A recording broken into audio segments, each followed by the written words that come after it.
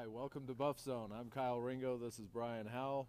It's football bye week, so we thought we'd come over here to the Coors Event Center where it's basketball game week. And it's also warmer. Yeah, it's 6 degrees outside, so it's good to be in the Coors Event Center. It's good to be talking a little hoops. Looking forward to the hoop season starting. Brian, I know you are too, and a lot of Buff fans are too, because it means, obviously a more successful season on the horizon here. Yeah, definitely. There's definitely expectations for a more successful season. Right. We'll see how it plays out, but the Buffs are getting a lot of votes. I think they're 28th in the AP poll.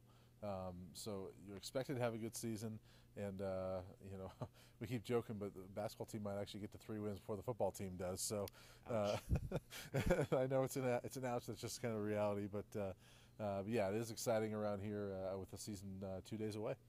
So, you cover this team better than everybody, more than everybody. You're the only guy who covers the team other than the radio guy, Mark Johnson, who is on the, at every game, on the road with the team, wherever they go.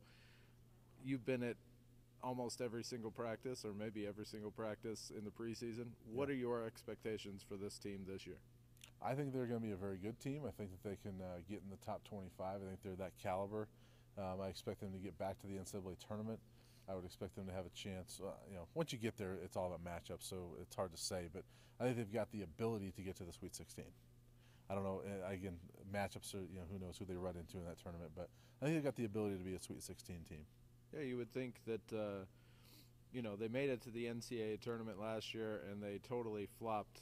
Obviously, they want to get back and try to improve on that. But with a team that has all of its parts back except for Spencer Dinwiddie, and they didn't have Spencer Dinwiddie for half the season last year. So with all those guys back, you would think that the minimum expectation would be taking at least one more step than you went last year, and that's winning a game. And if they manage to win two, that would be a pretty extraordinary season, obviously a historic season for the Buffs.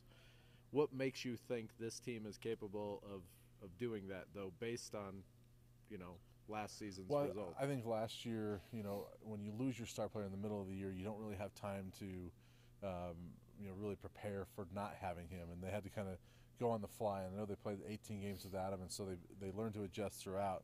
But now they've had an entire offseason of knowing that Spencer's not going to be here. And Josh Scott has pointed out that last year everybody went into the season preparing for roles with Spencer being here.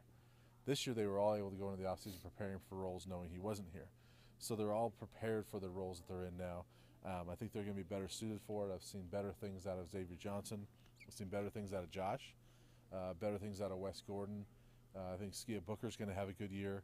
I think there's a lot of guys that just look better as I watch practice, and I think they're going to be a better team. They got to play better defense, yes, first and foremost. And that's something Tad Boyle talks about often. Who's the defensive stopper on this team? I mean, it might be you. I don't know. that would make for a bad season. Yes, that would make for a bad season. There isn't one right now. I mean, Tad has said it. We just talked about it yesterday. He doesn't have one. He's looking for one to step up, and somebody's got to get that call on Friday night against Drexel. He talks right now that Xavier Talton is the best guy right now on the perimeter.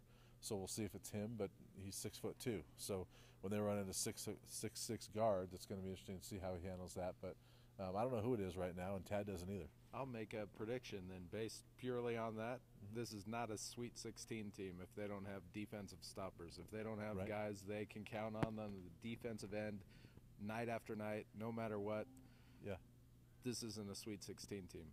You're right. I think if one doesn't emerge, you're right. Right. I think it'll be interesting to see once the lights come on if somebody can actually do that. Tad often says, you don't. What's the phrase he always says? You don't rise to the occasion. That basically your preparation is what dictates what you're going to do. Right. That there's no real switch that you turn on. So apparently these guys are not preparing the way he wants them to that way. So I don't expect a switch to go on somewhere, but. Maybe at some point during the season it'll actually click to these guys that I do need to play good defense. Right.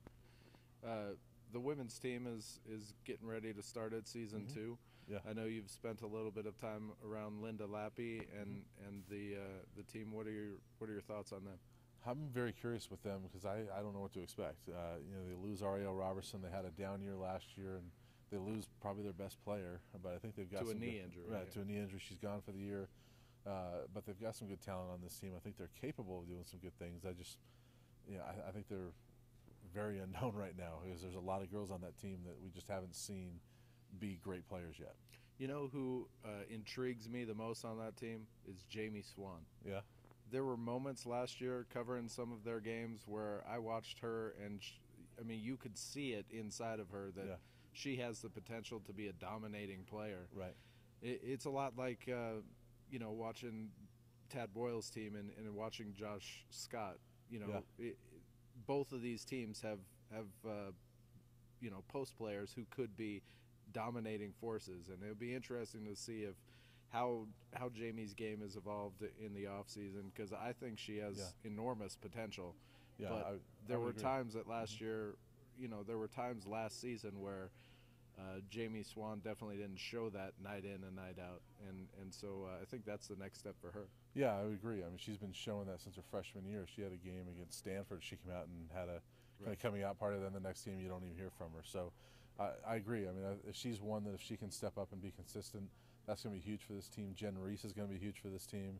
Lexi Kressel at the point will be huge if she can do it as they go throughout tougher competition in the Pac-12. And there's a lot of good talent on here. I'm just curious to see how they're going to put it all together.